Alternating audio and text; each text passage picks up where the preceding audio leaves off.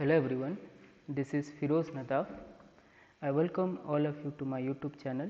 In this video, I am going to explain you about method of analysis of truss, what are the different methods of analysis of the truss and what are its sign conventions.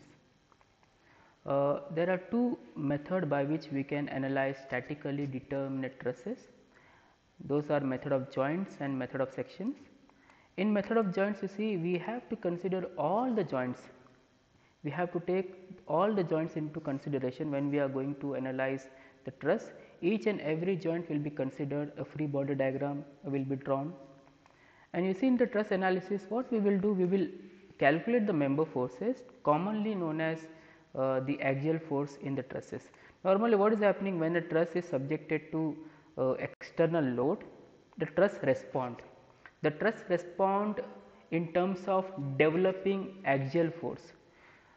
So, there are all the members will develop axial forces. Some of the axial forces will be towards the joint. You can see the for member AD, the axial force is towards the joint, and for member AB, the axial force is away from the joint. We need to understand what is this towards the joint and what is this away from the joint. Now, we will see the sign convention for internal axial forces that are developed in the trusses.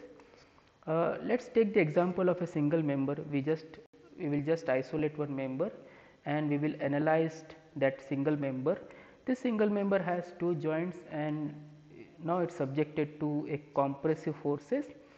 So, when it is subjected to compressive forces, this member react by developing axial force, by developing internal axial force, and here the internal axial force is towards the joint.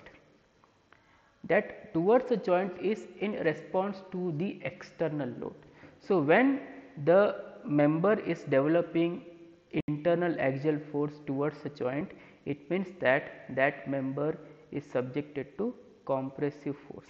Similarly, you can take the example of single member, and here it is subjected to tensile force and it will develop the internal axial force. So, in this case the internal axial force is away from the joint.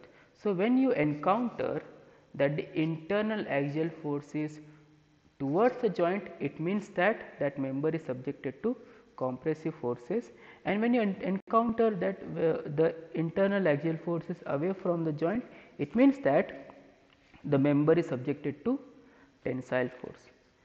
Thank you very much for watching this video. I hope that you enjoyed the video. Thank you very much.